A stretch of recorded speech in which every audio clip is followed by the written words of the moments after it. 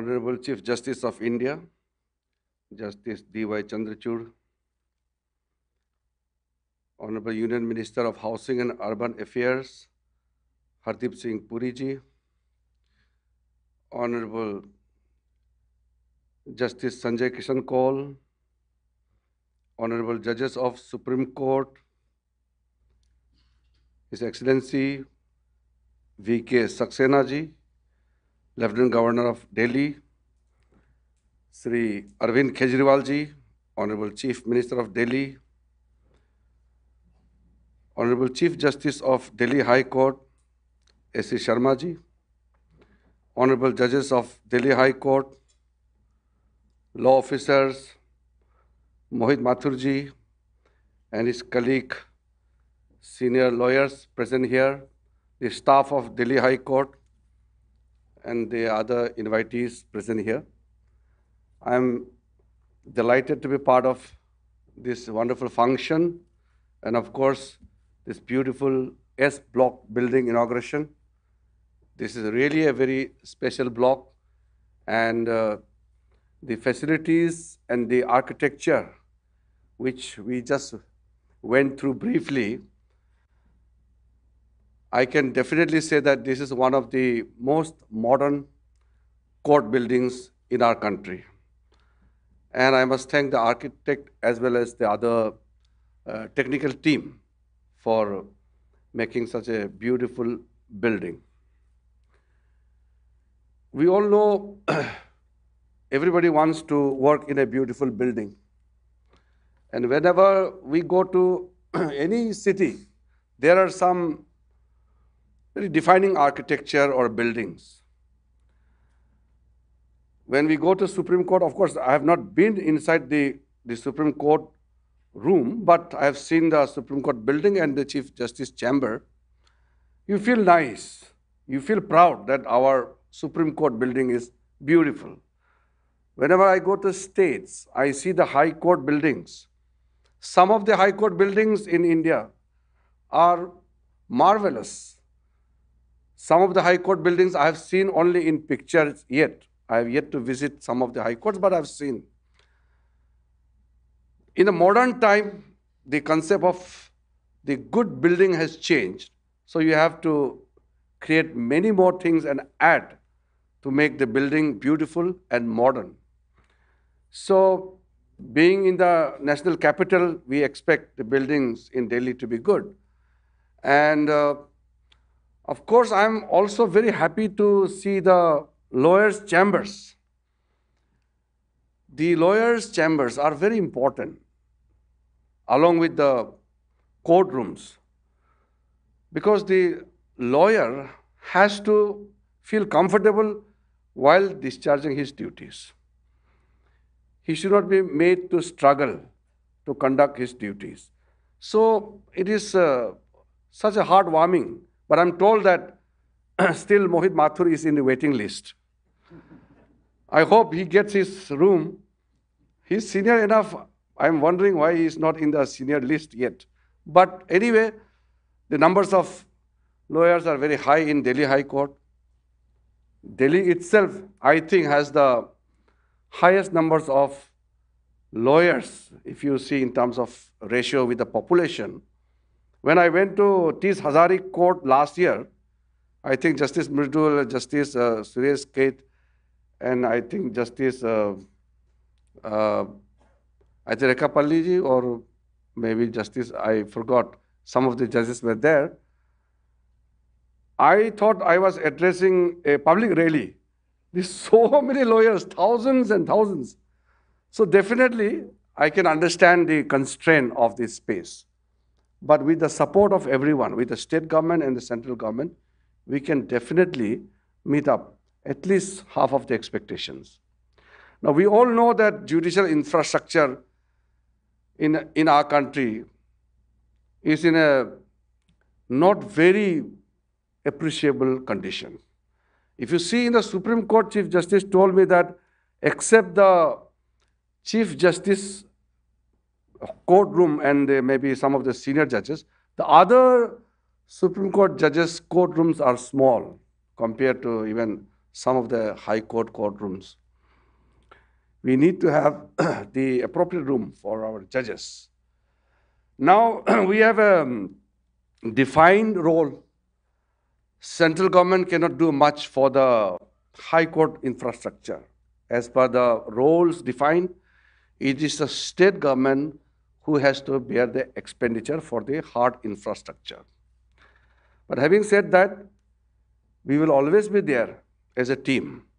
And along with central government support, we are doing many things under the leadership of the Supreme Court in terms of digitizing the entire court process.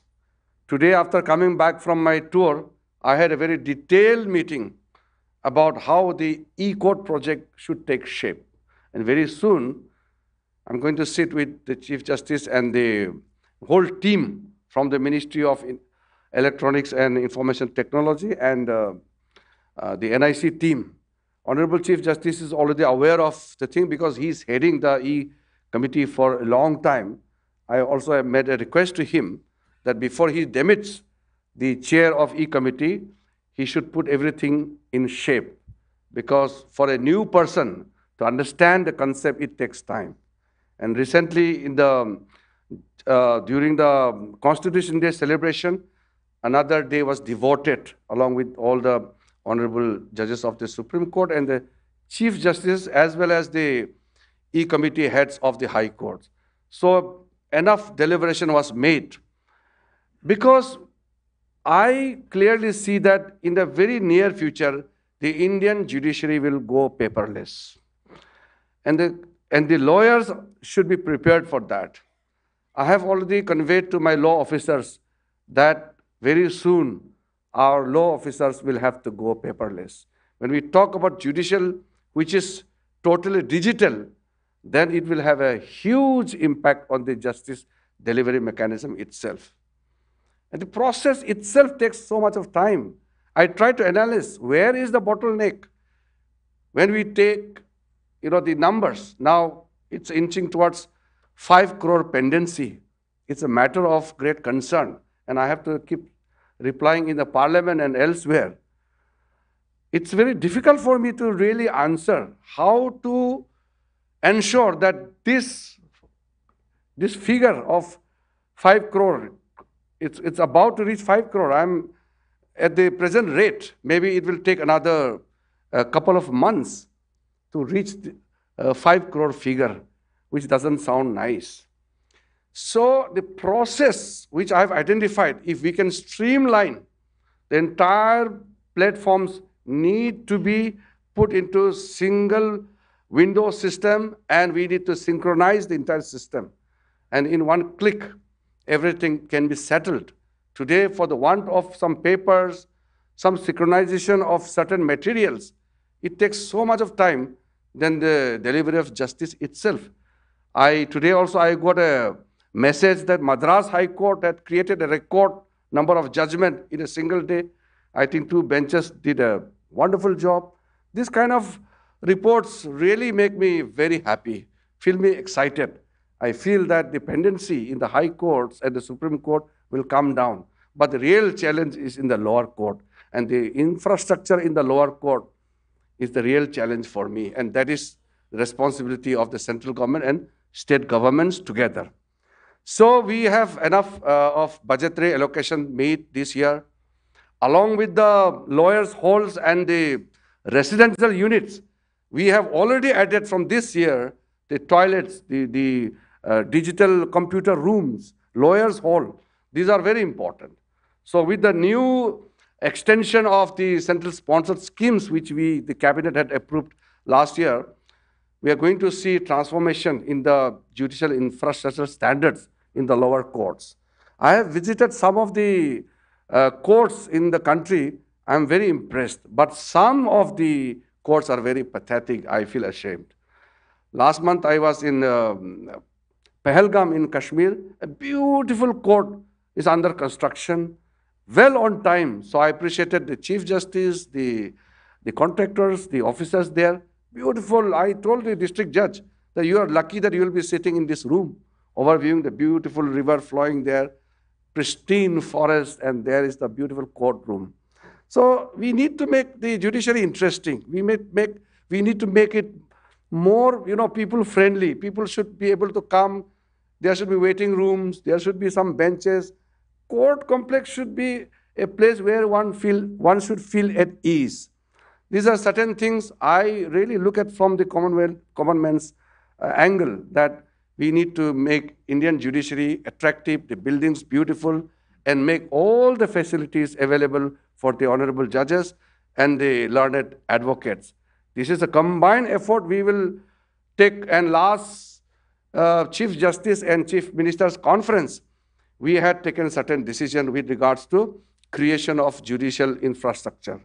Yesterday, I received the letter from the Chief Justice of Allahabad High Court nominating one of the senior judges as the representative of the High Court who will deal with the Chief Minister and the state government to tackle the challenges of the judicial infrastructure.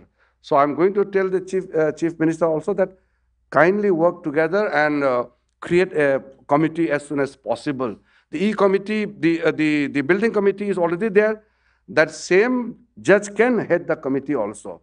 In a similar manner, central government, the judiciary and state government, we are all together. Today, the Honorable Chief Minister also mentioned about his government's commitment.